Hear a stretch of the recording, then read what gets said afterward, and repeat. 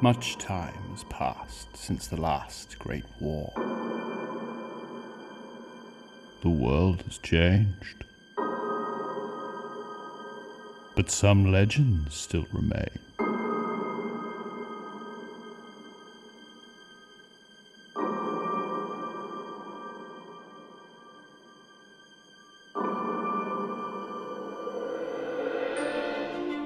And for a few brave, some might say foolhardy explorers, the tales of the lost ships of the Bermuda Triangle are too tantalizing to ignore.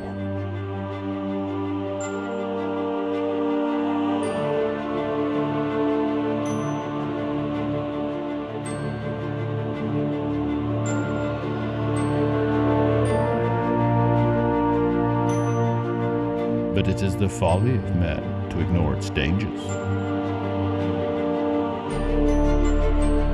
and the mysteries that lurk in the deepest, darkest depths of the world.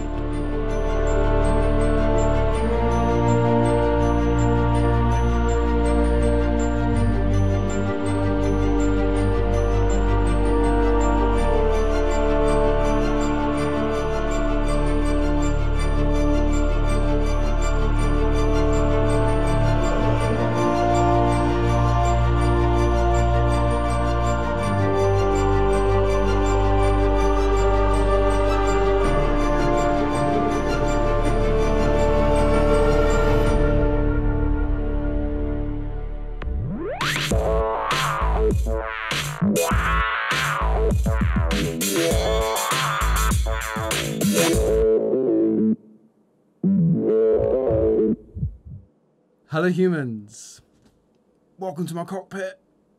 Today, actually for the next couple of months, we're going to show you how we created our submarine sequence. Actually, I should say sequences. The story continues through the episode, so don't go skipping to the end. From building the mini sub cockpit, Pete's flight chair, which is now our gaming chair, to building and shooting the subs themselves and capturing water elements in a fish tank to then be added in post. To kick off, we're going to show you how we created our submarine shots using miniatures. Now there's a bunch of amazing films from days gone that have used what's called the dry for wet technique in order to put us right down there into the depths without having to go right down there into the depths. Films like Hunt for Red October, The Abyss, The Shape of Water, Inner Space. They all use this technique to shoot sequences that take place deep underwater, or in Inner Space's case, deep inside Martin Short. Now, I don't like caveats, but let's be clear, we're obviously not attempting to create work of that level here. We're just demonstrating these techniques to show you what you could achieve with limited means. Right, now, time to rewind to a year ago when we shot the first of our 2 submarines. So in this sequence that we've cooked up, our intrepid explorers are making their way down into the depths of the Pacific Ocean in search of wreckages from the fabled Bermuda Triangle. And they're doing so in a version of the Xiaolong submersible, which currently holds the title for the deepest manned dive of 7,000 meters below sea level. The thought of which is enough to make me gag. And that's why we sent Pete. I'm trying to get comms back online. Can you hear me? Copy. Yeah, hear you. Copy check. That's great, man. Keep an eye out though, yeah? We're getting some really weird readings. And here she is. So this is a 1/72 scale model of the Xiaolong sub, which JP has not only lovingly painted and weathered, having put the kit together, but you've also run some fibre optics through this. Now, obviously that's great because it's going to give us some headlights, sell that sense of scale by giving it some practical lighting. But this is a model kit. I don't think there's a light switch on here, so how do we turn it on? Well, we're really lucky because this particular model just has enough space, just about enough space to put in a battery and some LEDs and then some fibre optic leads to go to the front of the vessel to give us the headlights. Yeah. And you're right, we don't have an exterior switch, so... Because we don't want to touch it. As little as we can. Because you'll notice, if I do that, it's going to do that for about half an hour. Half an hour? About an hour. About an hour. So it's got a magnetic reed switch, which is a handy way to activate the lights remotely. Without touching the model, I will demonstrate. So that's off. And the way this works is it uses a magnet to open and close the contacts on the reed switch. Amazing. Yeah. A magnetic switch so that you don't have to touch it. These are the things that are so necessary when you're dealing with a tiny model on tiny wires. Game begin. When you're shooting effects, it's essential to have accurate storyboards to work from, as every setup can take a lot of time to pull off. You've really got to pre-visualize your edit and be sure your shots are going to match and cut together, especially when you're cutting miniatures with live action. Our first shot is a low-angle perspective as our mini-sub descends from the surface. We've rigged the xiaolong so we can suspend it in the air. We're using fine monofilament used for fishing lures. It's not very strong, but we're hoping it's fine enough that the camera won't pick it up. Using some of the details on the sub, we managed 2 points of contact. We did a test with a single one and it just took forever to settle. And we didn't really have any way to control its position. We could have used a green rod and key it out in post, but we wanted to try and get as much as we could in camera and avoid problems in post-production, especially as we're mostly top and back lighting. As we want the sub to descend at a steady speed towards the camera, JP takes the proverbial hacksaw to his motion control slider and uses the motor and pulley wheel to create a simple motorized pulley system that will allow us to control the time and speed of descent without having to go near the suspended sub. The first 2 shots of our sequence are the sub descending from a relatively shallow depth. And so to provide a contrast between these shots and the murky depths we see later, we rig a projector into the ceiling and run an animated water surface effect from a laptop. So to create that look of being deep down in the ocean depths, you guessed it, lots of smoke. It's really important to wait until there are little to no air currents moving the smoke around before you shoot. The moment the audience sees a wafting layer of smoke, the game's up. What's also great about this effect is that we now get those wonderful volumetric light shafts from our sub's onboard lights. Depending on where it's spinning, that might clip the top of the flagons. Okay. Might just have to get lucky with that. I'm just going to bring... Because we're blacked out and purely top lit, the bottom of the sub is in almost complete shadow. And when it reaches our closest point of focus, we want to see some of that lovely detail. There's the badger. Edge. Yeah, nice. Yeah. Yeah, lush. We set our camera to 50 frames a second to steady any movement from the sub to sell that sense of scale, and of the heavy gravity and slowness of deep water. We're going to be shooting these first 2 shots at 50 frames a second, and so we create a double speed render of the animation. Otherwise the shimmering water effect would likely be too slow and be barely perceptible when we conform back to 25 frames. Because we don't have full control over our suspended miniature, we run through takes until we get the perfect angle. Or until... Uh-oh. Okay. Well, that was inevitable. A little rewiring and we're back in business, and we shoot till we get that perfect shot.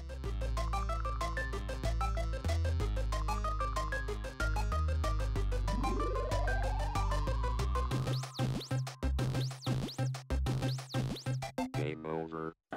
Hey humans, if you didn't know, we're running a Patreon to try and keep this channel alive, so if you want to see more of this kind of joy in your eyeballs, get over there and give us some money. For the second shot, I really wanted to see the light from the surface fade and we see the sub descend into darkness. To achieve this, we set the projector on a stand and fired it across the sub's path so that it would eventually descend below the line of light and give that sense that it's delving deeper into the darkness. And all we see are those tiny little lights disappearing into the depths.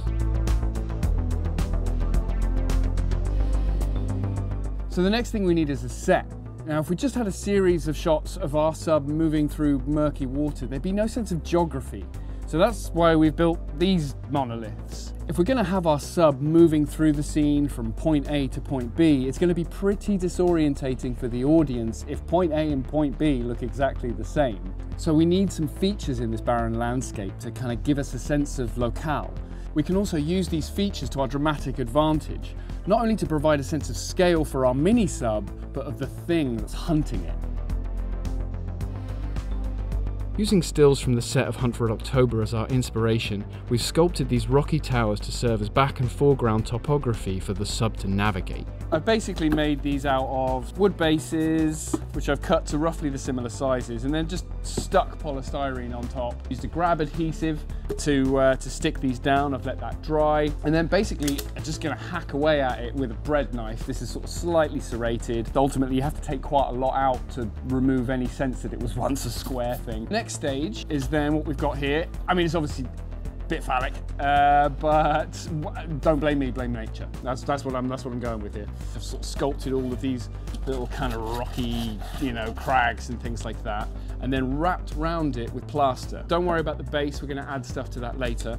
I've tried to avoid going for anything too specific in terms of its shape, so if we make it too unique and too distinctive, I can only use it once, whereas if I make them all, you know, all lots of details, but all a little bit homogeneous in their look, it means we can kind of use them for different shots and people won't necessarily notice it's the same one being reused. If you make anything too specific, you'll be able to point it out straight away and say, hold on, wasn't that rock in front of him? Now it's behind him.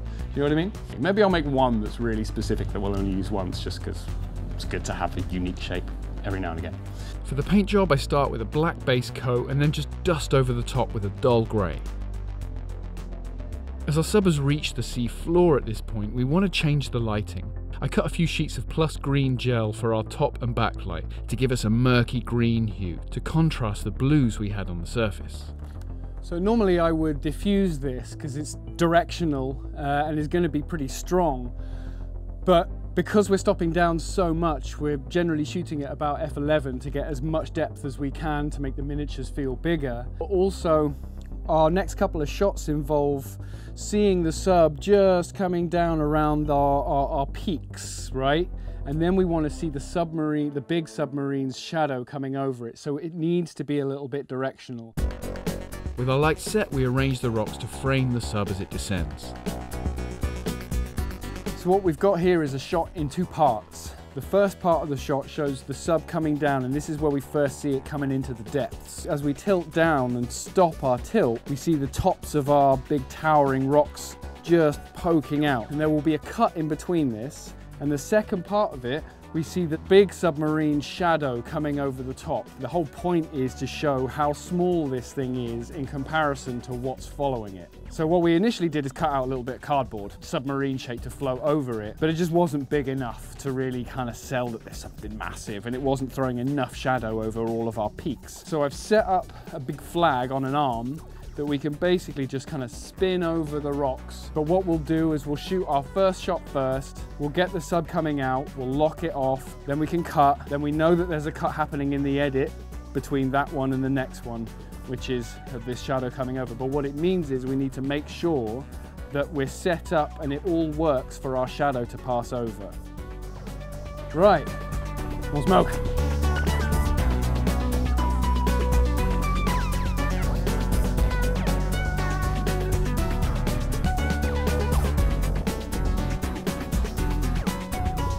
We run through takes till we get that perfect amount of subtle rotation, finishing with the sub looking straight at us, with a few patience exercises in between.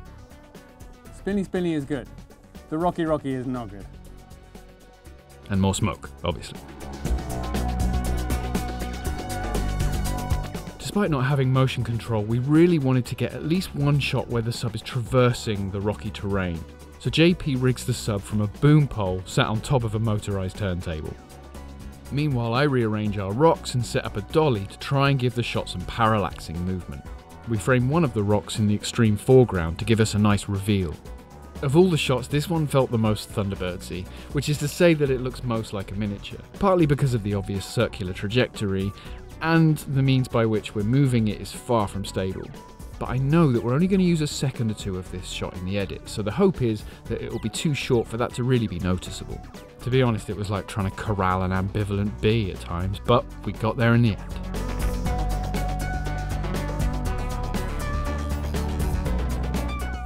Okay, so we've got our shot of the sub moving through the canyons, and having shot listed this sequence, which is a rare thing, we know that our next shot is a low angle on the sub as Pete investigates debris on the seabed. And this means we actually need to sort out some rocky surface, right? So JP, what have you got for us? Well, a quick way we discussed would be to prefabricate some rock texture for the floor. So I made some plaster casts of some real rock slate from my garden. Delightful. And, so these are plaster cast reliefs, if you like, from a rubber mould. So what we can do is we can put these on the ground and we can dress around them different size pieces and different kind of cracked pieces that can give us a bit of flat terrain to offer up around the towers. And what's nice about this as well is that they're essentially like tiles, and so if we need a big space, we can literally fabricate loads of them, stack them up, and we've got a big starting point to go from, right? But then obviously we might have seams and things like this happening. And so what we've also got down here, we've got a mixture of stuff to kind of fill in those gaps, right? So we've got some cat litter, we've also got some sand, and then we've also got this stuff which is called Fuller's Earth, which is incredibly fine. And so basically what we've got is a mixture of different densities and sizes. And colours, yeah. Yeah, and colours that we can, so if we do the tile thing, we can use this to go in between the cracks and fill those cracks, but also just to generally dust about and just really mix up that surface. Yeah. And make it finer if we need it, or keep it chunky if that's what we're after. So we set up our miniature seabed set in a tabletop style, allowing us to shoot at a really low angle. Once we've framed up, we start dressing to camera. You can waste a lot of time making a set look great to the eye when all you really need is for it to look great in the frame. What's nice about this low angle is that a few foreground tiles create a whole seabed, and you can't see beyond that, so we actually didn't need that many. It also means we can set some of our towers into deep background without worrying about the bases. And we're bringing back the old flag trick again because, well, you'll see.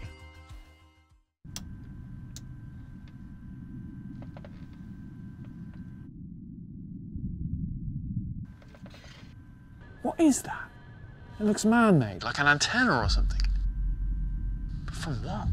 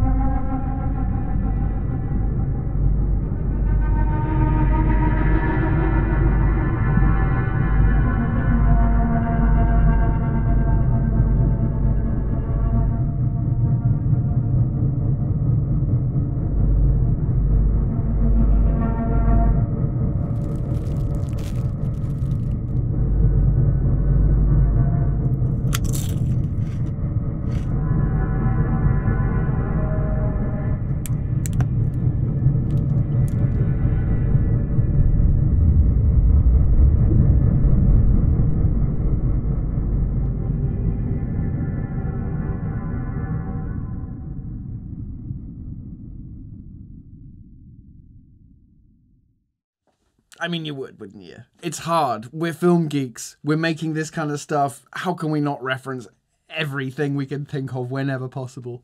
Sorry. Stay tuned. Next big episode, we're going to show you how we built this cockpit. Then I'm going to show you how to make this gaming chair, which is basically my cockpit chair for squadrons now, yo. Then we're going to show you how we shot the big sub in Studio One. Then we're going to show you how we shot all of our little water elements using a fish tank. So much joy coming, y'all. So subscribe, hit the notification bell so you know when the next one's dropping. Give us a like, give us a comment. Social media channels, we're there. Do you want to be there? I don't know. Until next time, adios.